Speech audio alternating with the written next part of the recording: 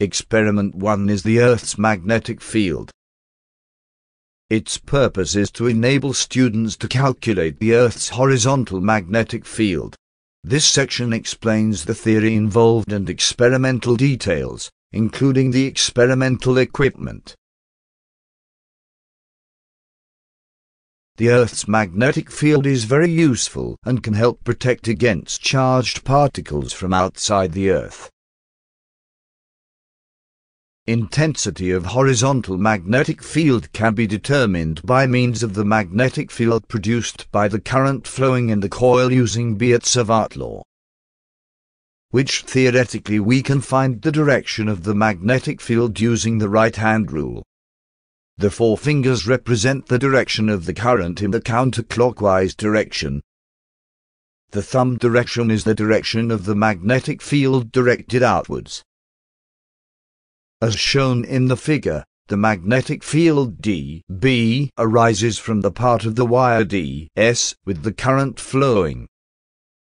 A magnetic field is formed and can be separated as a vector component of the field, which can write the relationship as in the picture, resulting in the value of the magnetic field generated by the coil as Bc, as in the equation. This equation μ0 is the magnetic permeability of free space, n is the number of turns of the coil, I is the current flowing in the coil, and r is the radius of the coil.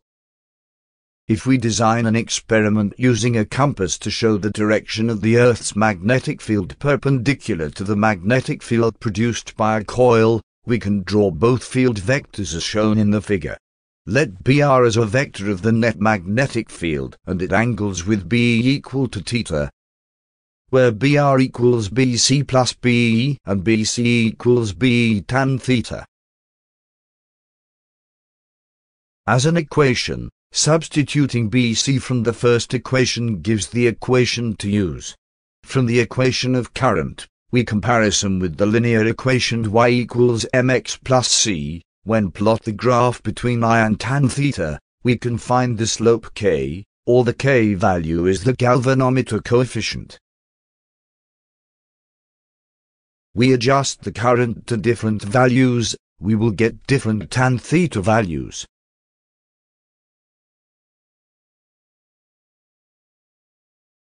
Finally, we use the k value to calculate the Earth's magnetic field.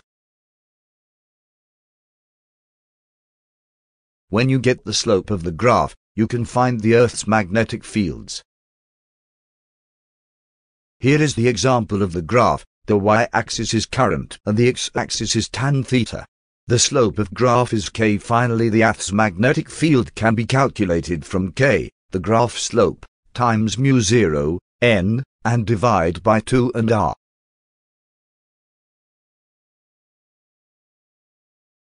Experimental procedure.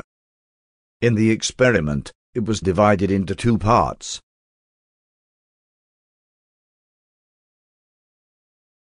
Initially, a coil of 50 turns of a tangent galvanometer was connected to the DC power supply and connected to an ammeter and a rheostat. Install the compass, place it in the center of the tangent galvanometer. Adjust the line of the wire to be parallel to the direction of the Earth's magnetic field observed by the compass.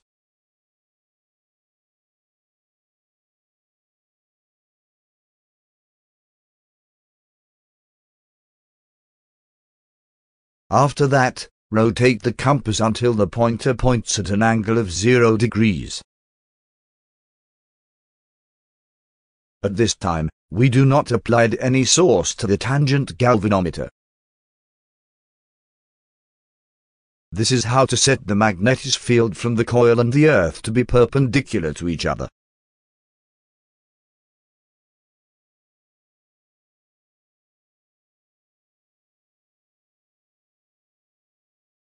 Then we will connect the circuit.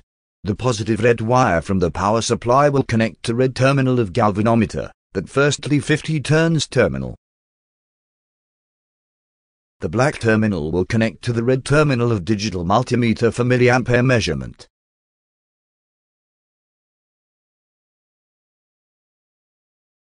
Select the multimeter function to be milliampere. Next, the common terminal will connect to the rheostat at this contact.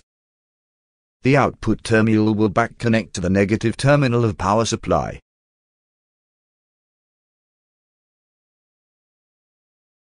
Turn on the DC power supply at 10 volts. The experiment consists of two parts. First, we use 50 turns coil at the applied voltage of 10 volts.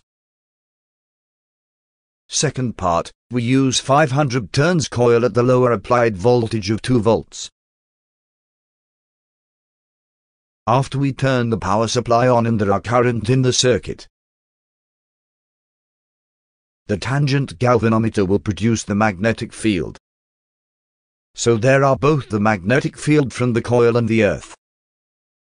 The needle will point to the resultant magnetic field. After adjust the resistance of rheostat to below a value. Then the current will be higher. Then there are higher magnetic field from the coil. As we can see from the pointer, the needle will be bent from the previous position.